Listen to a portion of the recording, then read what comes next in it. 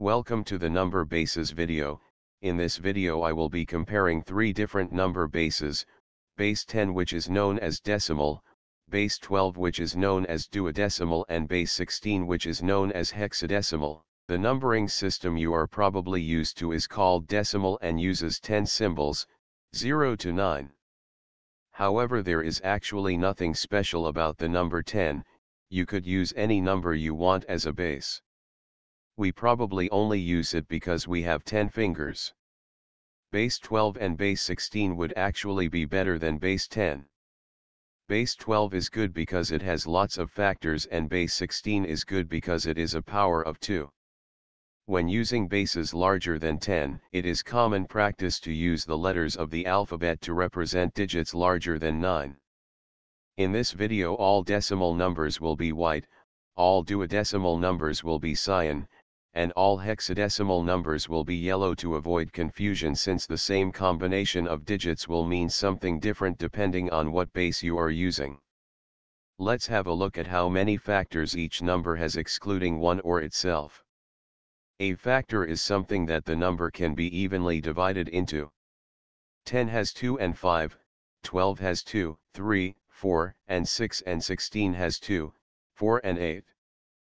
Here 10 has the least amount of factors, also 5 is not a very useful factor to have. 3, 4, 6, and 8 are all more useful factors to have. Let's have a look at what some fractions look like in each base.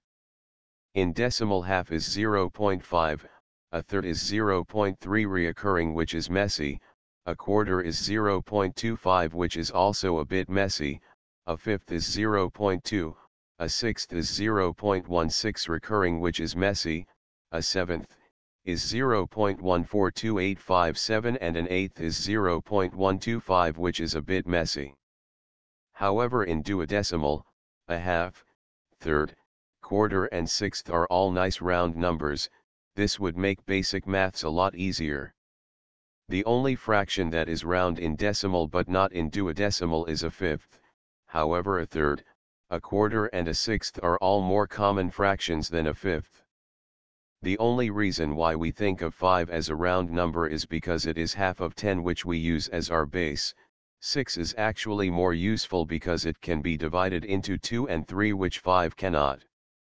In hexadecimal, a half, quarter and eighth are round numbers, but a third, fifth, sixth, and seventh are not.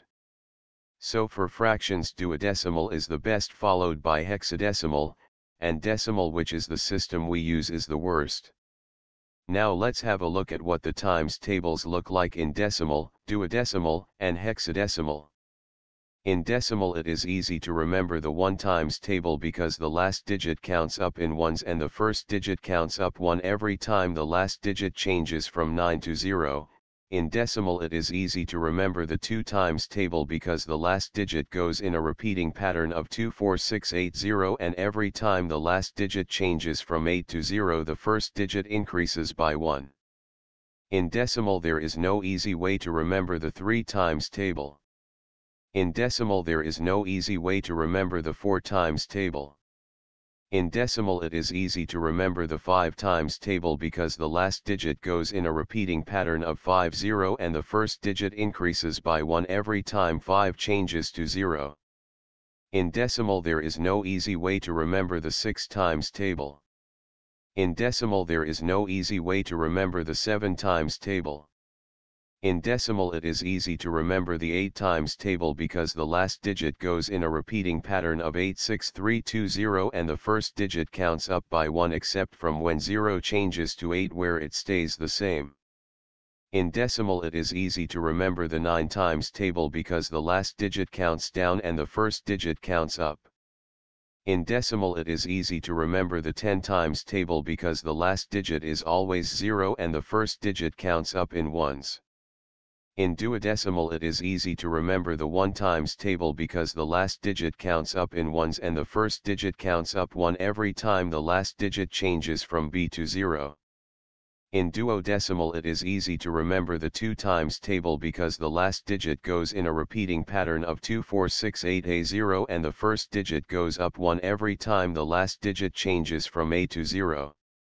In duodecimal it is easy to remember the 3 times table because the last digit goes in a repeating pattern of 3690 and the first digit increases by 1 every time 9 changes to 0. In duodecimal it is easy to remember the 4 times table because the last digit goes in a repeating pattern of 480 and the first digit increases by 1 every time 8 changes to 0. In duodecimal there is no easy way to remember the 5 times table. In duodecimal it is easy to remember the 6 times table because the last digit goes in a repeating pattern of 60 and the first digit goes up by 1 every time 6 changes to 0. In duodecimal there is no easy way to remember the 7 times table. In duodecimal it is easy to remember the 8 times table because the last digit goes in a repeating pattern of 840 and the first digit goes up by 1 except from when 0 changes to 8 when it stays the same. In duodecimal it is easy to remember the 9 times table because the last digit goes in a repeating pattern of 9630 and the first digit counts up except from when 0 changes to 9 where it stays the same. In duodecimal it is easy to remember the 10 times table because the last digit goes in a repeating pattern of A86420 and the first digit counts up except from where 0 changes to A where it stays the same. In duodecimal it is easy to remember the 11 times table because the last digit counts down and the first digit counts up. In duodecimal it is easy to remember the 12 times table because the last digit is always 0 and the first digit counts up. If we counted in duodecimal instead of decimal it would make learning the times tables a lot easier. It would also make counting in 3s, 4s and 6s a lot easier. The only times table that is easier to remember in decimal than it is in duodecimal is the 5 times table, however the 3, 4, and 6 times tables are all more useful than the 5 times table. In hexadecimal it is easy to remember the 1 times table because the last digit counts up in ones and the first digit counts up when the last digit changes from F to 0. In hexadecimal it is easy to remember the 2 times table because the last digits go in a repeating pattern of 2468 ACE0 and when E changes to 0 the first digit counts up. In hexadecimal there is no easy way to remember the 3 times table. In hexadecimal it is easy to remember the 4 times table because the last digit goes in a repeating pattern of 48C0 and when C changes to 0 the first digit goes up by 1. In hexadecimal there is no easy way to remember the 5 times table. In hexadecimal there is no easy way to remember the 6 times table. In hexadecimal there is no easy way to remember the 7 times table. In hexadecimal it is easy to remember the 8 times table because the last digit goes in a repeating pattern of 80 and when 8 changes to 0 the first digit goes up by 1. In hexadecimal there is no easy way to remember the 9 times table. In hexadecimal there is no easy way to remember the 10 times table. In hexadecimal there is no easy way to remember the 11 times table.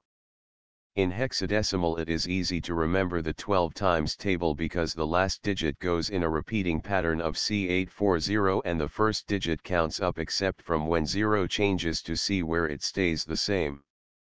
In hexadecimal there is no easy way to remember the 13 times table. In hexadecimal it is easy to remember the 14 times table because the last digit goes in a repeating pattern of ECA86420 and the first digit counts up except from when 0 changes to E where it stays the same. In hexadecimal it is easy to remember the 15 times table because the last digit counts down and the first digit counts up. In hexadecimal it is easy to remember the 16 times table because the last digit is always 0 and the first digit counts up in ones. Here are some big numbers written in decimal.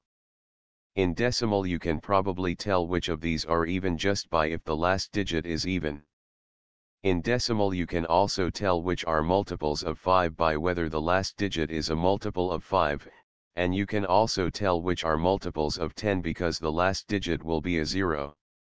However, in decimal you cannot easily tell which of these are multiples of 3, 4, 6, 8, 12 or 16. Here are the same numbers written in duodecimal, you can also tell which ones are even by whether the last digit is even.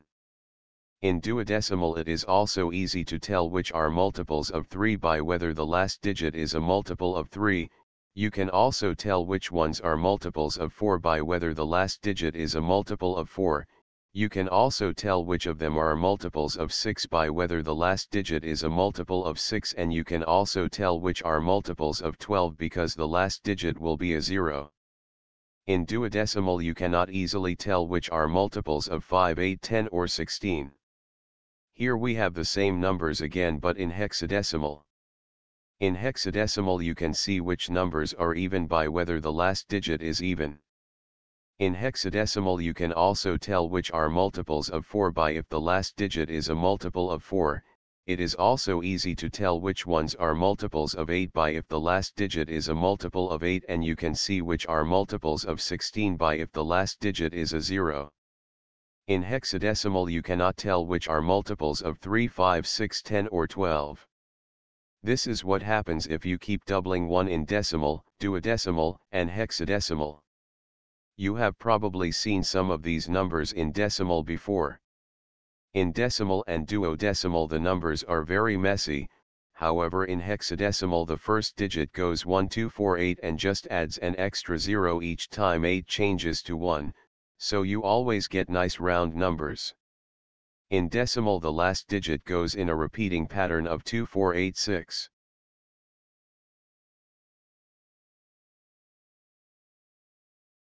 In duodecimal the last digit goes in a repeating pattern of 4, 8. So for doubling 1, hexadecimal is the best, followed by duodecimal, and decimal is the worst. Here is what happens if you keep halving 1 in decimal, duodecimal, and hexadecimal. In decimal and duodecimal the numbers are very messy, but in hexadecimal the last digit goes 1842, adding a 0 to the beginning every time 1 changes to 8. In decimal it gets 1 digit longer every time you halve it, in duodecimal it gets 1 digit longer every 2 times you halve it, and in hexadecimal it gets 1 digit longer every 4 times you halve it. I am going to align these numbers so you can see some patterns in the last digits. In decimal the last digit is always 5, the second to last digit is always 2, the third to last digits alternate between 1 and 6, and the fourth to last digit go in a repeating pattern of 0, 3, 5, 8. In duodecimal the last digit goes in a repeating pattern of 6, 3, 6, 9, and the second to last digit goes in a repeating pattern of 1, 0, 4, 2, 1, 6, 4, 8. When it comes to halving 1, hexadecimal is the best, followed by duodecimal, and decimal is the worst. Here we have some powers of each base written in binary. I am using the color magenta to represent numbers written in binary. In decimal and duodecimal the binary numbers are a messy combination of ones and zeros. In hexadecimal they are all just a 1 followed by zeros. This is because hexadecimal translates well to binary. There is a common misconception that there are 1024 bytes in a kilobyte, 1024 kilobytes in a megabyte, 1024 megabytes in a gigabyte, 1024 gigabytes in a terabyte, and 1024 terabytes in a petabyte. However, this is not the case. There are in fact 1000 bytes in a kilobyte, 1000 kilobytes in a megabyte, 1000 megabytes in a gigabyte, 1000 gigabytes in a terabyte, and 1000 terabytes in a petabyte.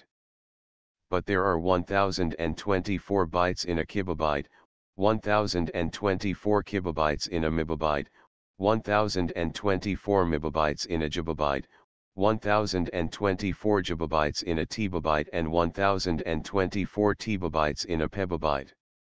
The symbol for megabyte is capital M capital B, and the symbol for megabyte is capital M lowercase I capital B.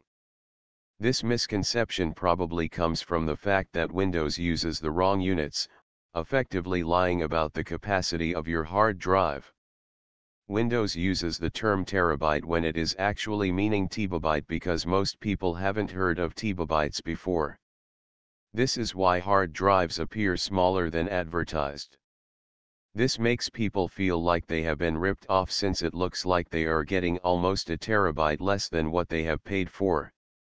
There is a common misconception that this is because of the space used up by the file system index. However, this is not the case. The file system index is actually stored on the partition. It is just so small that you don't notice it. If you create a 20 megabyte partition, then you can see that about 10 megabytes have been used even though there is nothing on it. This 8 terabyte hard drive appears to be only 7.27 terabytes, but if you look at the bytes you can see that it is almost exactly 8 terabytes. This makes sense if you look at how many bytes are in a terabyte, because 8 divided by this number divided by 1 trillion is 7.27. Because Windows uses the wrong units, it is now confusing whether terabyte means terabyte or terabyte. If you have ever looked at the size of a file, you may think it is strange how the first 3 digits of the number of bytes does not match what Windows calls a terabyte. If you look at Linux, you will see that it actually uses the correct units. All of these problems and confusion I have mentioned about data size units are only a problem because we count in decimal. If we counted in hexadecimal, then none of this would be a problem. If we used hexadecimal, it would also make it easier to convert between bits and bytes because there are 8 bits in a byte. Hexadecimal is used in some areas of computing because there are 8 bits in a byte, and 2 to the power of 8 is 256, and the square root of 256 is 16, which makes it easy to represent 1 byte's worth of data using 2 hexadecimal digits. 0.1 in decimal or 1/10 is 0.0001100011 reoccurring in binary. This means that a computer cannot precisely store 0.1 in binary, since doing so would require an infinite amount of memory, therefore it has to round it slightly. This is why when you try and calculate 0.1 plus 0.2 on a computer, you get 0.300000000000000000004 when we all know it should be 0.3. This would not happen in hexadecimal because 0.1 in hexadecimal or 1/16 is just 0.0001 in binary. In decimal it is difficult to manage money because you can't go up in round amounts. To keep it in sync with the base, you have to go 1 times 2, then 2 times 2.5, then 5 times 2, then 10 times 2, then 20 times 2.5, then 50 times 2. In duodecimal it is better because you can go 1 times 2, then 2 times 3, then 6 times 2, and so on, which only uses whole numbers. In hexadecimal it is even better because you can just double it every time and still stay in sync with the base. In hexadecimal it is also possible to times by 4 every time and still stay in sync with the base. In decimal there is no easy way to arrange all the digits into a keypad, so you end up having to go 3 by 3 and then put the 0 below. In duodecimal you can go 3 by 4, and in hexadecimal you can go 4 by 4. To divide a circle up into tenths, you have to divide in half, then divide each half into 5. To divide a circle into twelfths, you can divide it in half, then divide each half in half again, then divide each quarter into 3. To divide a circle into sixteenths, you can divide it in half, then divide each half in half again, then divide each quarter in half again, then each eighth in half again. 12s are all around us. Eggs are sold in batches of 12. If we used duodecimal, it would make it easy to work out the cost per egg. There are also 12 months in a year. We also use 12 in our clocks. There are 12 inches in a foot.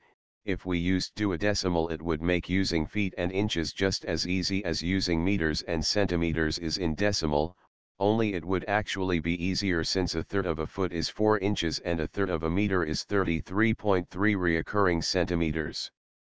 The only places where we ever see tens are places like the metric system, where 10 has deliberately been used to match our decimal counting system. 4, 8, and 16 are also all around us. Pizzas always have 4, 8, or 16 slices. You never see a pizza with 10 slices. This is because if you keep slicing a pizza in half, you will always get a power of 2. If we used hexadecimal, it would make it easy to work out the cost per slice. There are also 8 pints in a gallon and 16 ounces in a pound. If we used hexadecimal, it would make using pounds and ounces just as easy as using kilograms and grams is in decimal, only it would actually be easier because if you keep halving a pound you get to an ounce, and if you keep halving a kilogram in decimal you get to 62.5 grams. You may think 10 is good because we have 10 fingers, but there are other methods of counting that allow you to count to numbers higher than 10 on one hand. It is possible to count to 12 on one hand using the segments on each finger because we have 4 fingers and 3 segments per finger which multiply to make 12. You can use your thumb to point to each segment.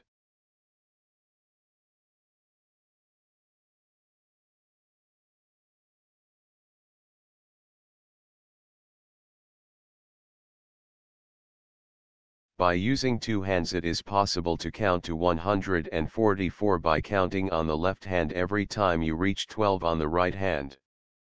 This would be difficult to do in decimal since the numbers are annoying to work with. But in duodecimal it would be easy because the number on the left hand would represent the first digit and the number on the right hand would represent the second digit. In hexadecimal it is possible to count to 31 on one hand using positional notation. You assign a power of 2 to each finger, then make the number by adding powers of 2 together. This is basically the same as binary. At the left I have the decimal number in white so you can see what number it is, the hexadecimal number in yellow so you can see what it would look like in hexadecimal, and the binary number in magenta so you can see that the finger being up is 1 and down is 0.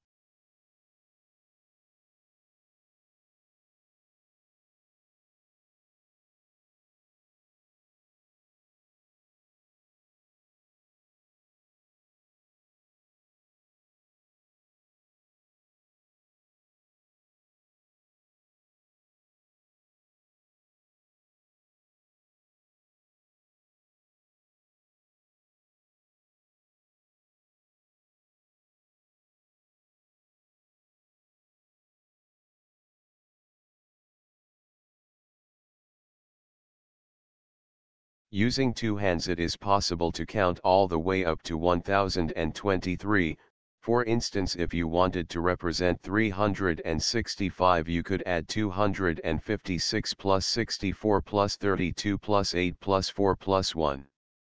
These numbers are difficult to deal with in decimal, however in hexadecimal these numbers become a lot easier.